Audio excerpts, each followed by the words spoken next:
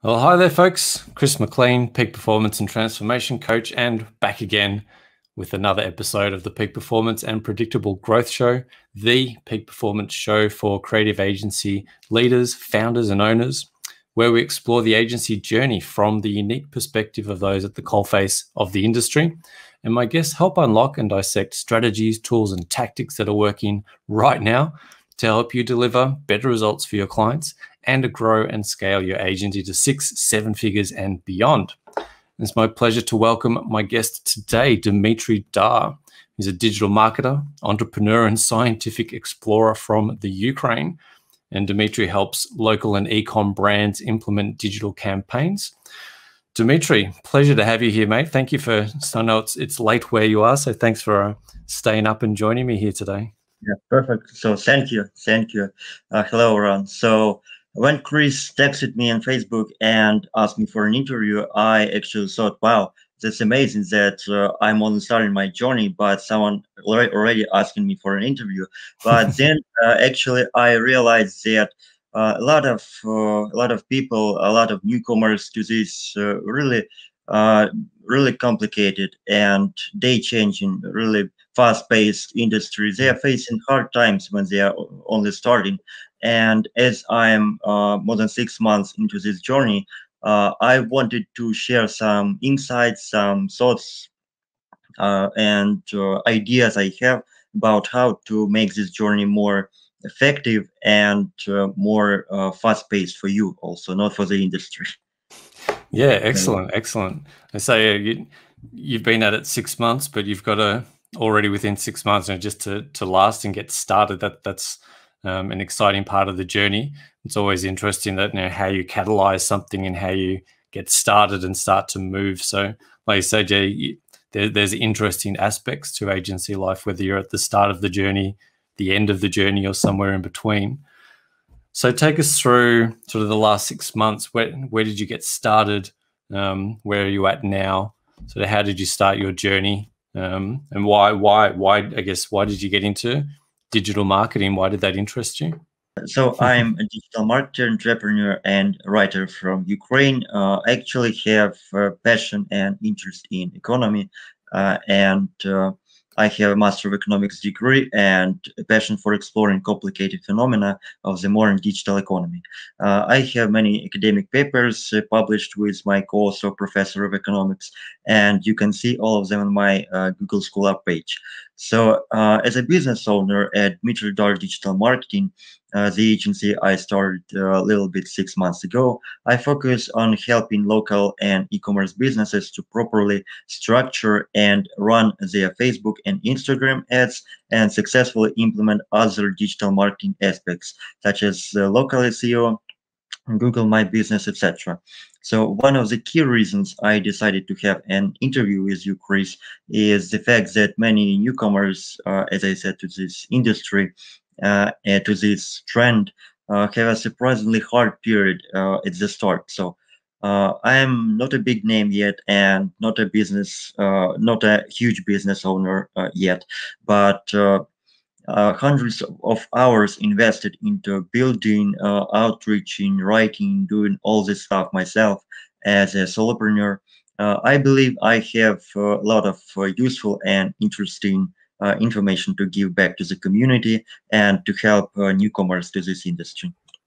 So, yeah, it's a really interesting perspective. So, how do you find that blend in the sort of the scientific, scholastic background? How do you blend that into what you're doing in your business? Yeah, actually, I had 5 years in university, and all of these years I tried to explore the economy, on the basics of the economy. The first years, like I was taught, like the microeconomy, the macroeconomy, economics, and the global. How the global finance works, but then I started to be interested in more modern aspects of the economy, such as digital technologies in economy, like financial technologies, blockchain technology, and the the habit I developed through these years, and with the help of my teachers, the habit of exploring everything from the scientific side. So to build a structure, to build a system, not to be like not to wander without any idea of what's happening now, but of building a straight system. So I actually implement a lot of knowledge I gained through the study years in Dmitriy Dar digital marketing. I think that it will be really hard for any person without actual academic knowledge in economy, how the competition works, how markets work. It will be really hard to start any business, and I see that it helps me a lot.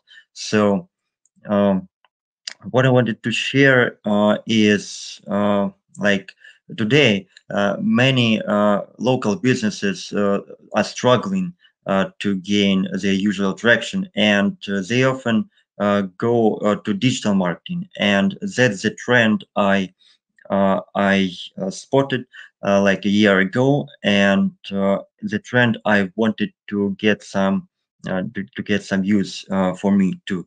So I started this journey with the aim to help local and e-commerce businesses with their digital marketing, because there are a lot of aspects of digital marketing, uh, like a regular business owner can't leverage to the full potential. And Interesting. I want to share some ideas about like uh, some concrete things, like how to find prospects, and how to actually do a pre-qualification of prospects. Is it important or not? So yeah, that's really interesting perspective that you've taken, that sort of macroeconomic perspective and found that trend. In terms of that trend, obviously we've all really seen that trend, is particularly for local businesses that weren't digital kind of pre-COVID, that are now just having to be digital and having to have online presence. How do you view that from that? You sort of seen that trend over the last year, and now you're sort of riding that trend. How do you see that in terms of what is the insight for that trend? What does this actually mean for businesses? How is it critical? Like, is it absolutely critical that businesses become digital now? Is it it sort of shifted from it's something that's nice to have to you absolutely need to be online now? Is it that critical of a trend? yeah. So I view this process as an objective process. So we can't. I think the regular person can't do something against this process. And the pandemics, I think, it only accelerated and made it possible. For example, in 1 year, that otherwise would be possible in 3 to 5 years. So it accelerated this pace. And the problem is, like you said, the problem of local businesses is they are not so used to such fast pace changes in the way they are doing their business, and it is a real problem for them. The digital marketing requires a lot of knowledge and a lot of maybe passion, let's say like that, to implement it to the fullest potential. Like everyone can build a website or a store or run Facebook ads. It's not restricted. The modern world opens such opportunities to everyone with an internet connection, but it takes a lot of tears and sweat to go to make this going at the fullest potential for some business. For example, I worked with and now I continue working with car stories in my city, and it's it's a classic traditional business. Like the owner used only one instrument in the development of the business, and it's word of mouth. So it's a really high-end service. So it was really popular within the area where this car service is located, but it didn't gain some traction to scale this business and to actually make it a success, even a local success. But now it's a really big success for an owner. So I contacted with him and implemented a lot of things. For example, Google My Business and website and local SEO, and it helped to gain this business at least 30 to 40 new customers per month. So it's quite an amazing figure for this particular business. Yeah. So scaling within a sort of a local geography, or has he been able to scale out to new locations? I think that we should speak the local when we are speaking about my city. It's not the biggest in the country. It's one of the biggest, but not the biggest. And everything, maybe 99% of our clients are within 10 miles of the country. So it's quite a local business.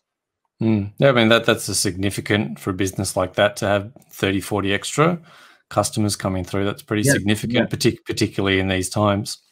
So we talked about some of the tools and tactics that you use, Google My Business, that kind of thing.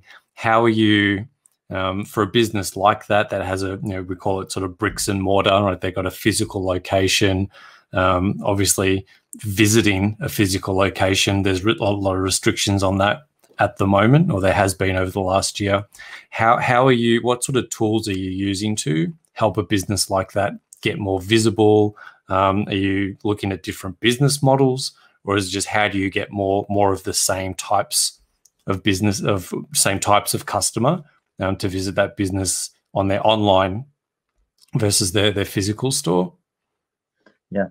So I think that one of the most complicated aspects for a digital marketer is before actually starting a journey of helping some business, it's really important to figure out a right diagnosis of this business. So what the problem is.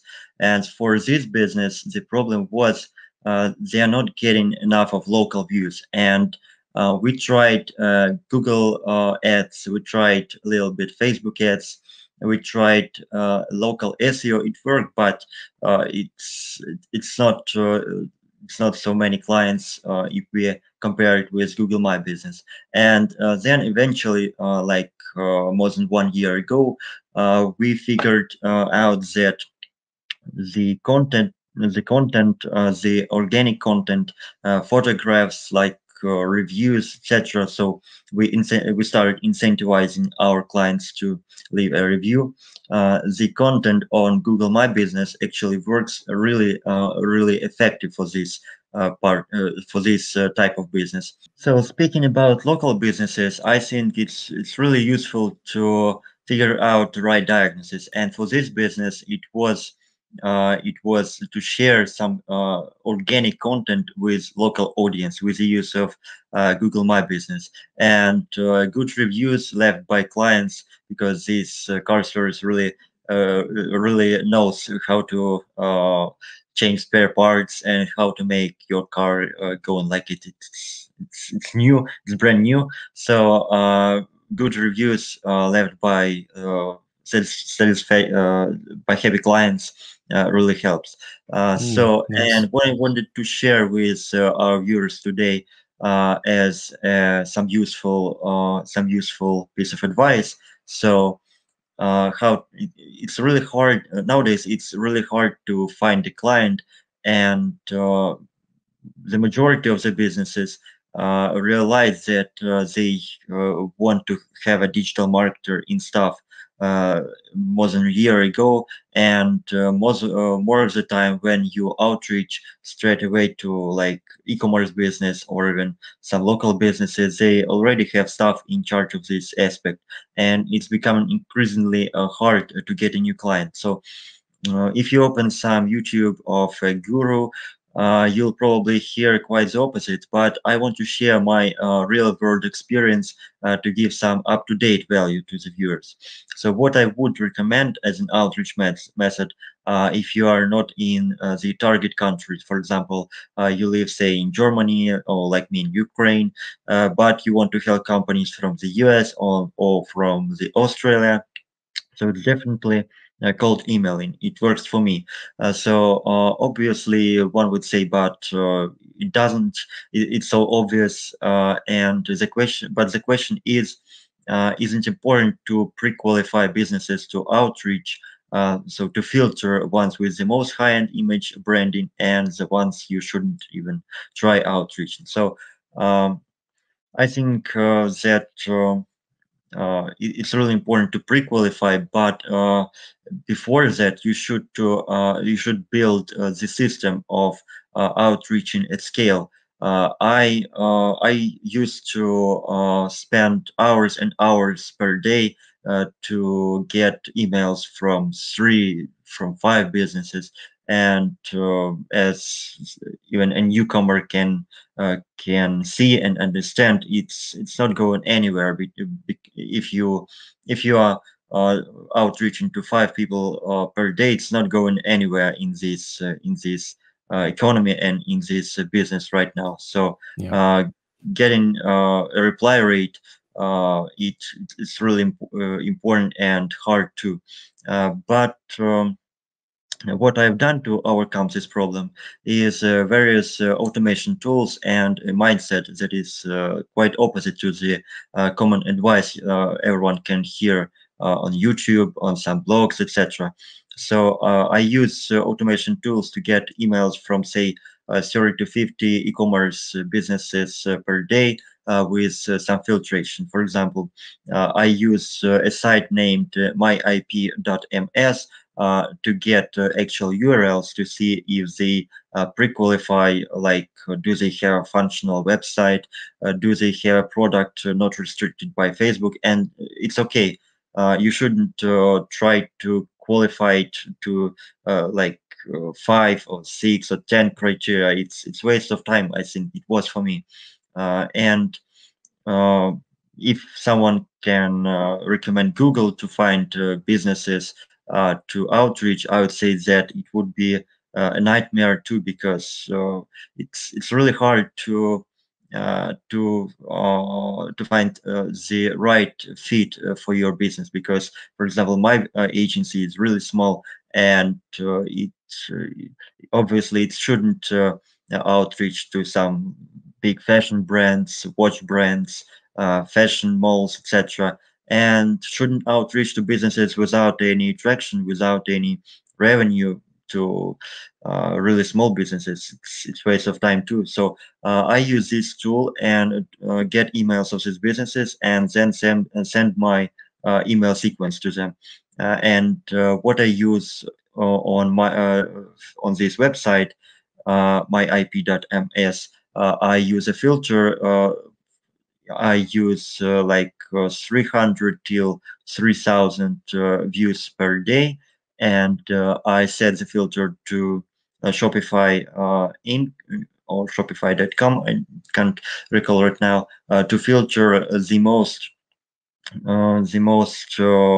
hottest stores, to filter the e-commerce stores. Because if you will run without this filter, there will be a lot of local businesses, etc. But Shopify is like most of the time used by e-commerce businesses. And what I consider important also for newcomers is not to allow some like action vacuum, what I call it. So when I started learning digital marketing in summer of 2020, I was trying to get my hands on all of the best free and even paid knowledge that was available. So because I was also studying in the university back then as a Master of Economics, as I said already, I had some time also to spend to learning the basics of digital marketing and then more sophisticated stuff.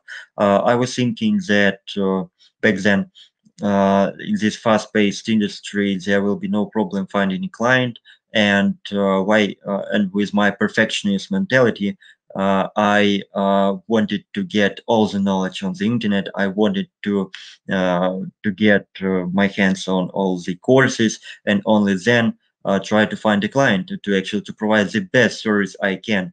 And I think it's one of the big mistakes newcomers can make, because by December I actually finished learning and considered myself as a real specialist in Facebook and Instagram ads, in copywriting, in local SEO, as I said, because I had an experience in it, and overall digital marketing. So I had a client already back then, but uh, uh, I managed to.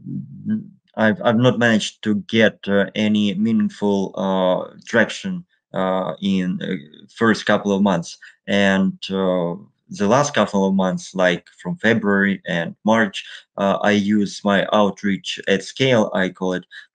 I do only slightly pre-qualification of businesses, and then use my 4 emails sequence to actually build some trust, and to show who I am, to show my case studies, etc., and maybe to show some offer to businesses. And it started working. So I had 3 calls like last like couple of weeks. So for me, it's really interesting result, and I hope to get a client in next couple of weeks. So I am texting with some business owner, and I think that it's really important not to be a perfectionist in this business, and to actually implement what works here and now in this fast-paced industry and this e-commerce world. Now. Yeah, no, that's great real world insight, and you're absolutely right. A lot of entrepreneurs and business owners get stuck in that education phase, and you can just learn and learn and learn and learn and learn without actually implementing. And unless you're implementing, you're not getting that experiential, right, embodied learning of actually doing the thing. And when you do the thing, as you said, you learn faster when you actually implement. So super important not to get stuck in that education mode. Important to be educated and know what you're doing and get some mastery, but also really important to actually implement. And like you said, now you're taking action. If you're not banging on doors, if you're not talking to clients, you're not going to get any clients, right? So right. You actually need to go out and speak to people, bang on doors, and reach out to people, and then cold email. I've heard that works really well, and it's great to hear that you're able to get that kind of mass reach through that automation and start getting clients in, and hopefully they start coming through to clients soon, mate. That sounds really good. If people do want to get in touch with you, find out more about you, there's a couple of things up on screen. What's the best way for people to reach out, get in touch with you? I think that interested person can visit my website here. I have some case studies. I have all my education pieces of education, like my articles here, my case studies here, and one person really interested can actually book a call with me. It's a free strategy call, I say it. And we will try to figure out to, like I said, to make a right diagnosis of the business, and figure out if what I provide will be a good fit and a really effective instrument to grow and scale the business. Amazing. Really love the track that you're on, Dmitriy. I like that you've done the education, but you're getting super practical. You're really taking that real world approach to things, implementing, actually getting out, talking to clients. And I think there's been some really good value, even though you're just starting. These principles are good for anybody. Anyone that might be a little bit stuck, they're not moving forward, taking action, implementing stuff is super important at any stage of business. So yeah, thanks for those insights, mate. They're very interesting. Great. Thanks for stopping by, and thanks for taking time out of your day. I know we've had a few connection issues going on today, so thankfully the internet stuck with us for a while. But I appreciate your time. Thanks for dropping by. Really good to chat to you. And thanks for everybody for tuning in and spending some time here with us. Thank you, Chris. It was really an amazing time for me to talk with you and to actually share some useful advice with your viewers. So it's really amazing experience for me. Thank you. My pleasure, mate. And yeah, really useful information, really good stuff. Thank you for your time. Thanks everyone for tuning in. We'll see you on the next one. Dmitry, thanks for your time, mate. Look forward to staying in touch, and we'll catch you on the next episode.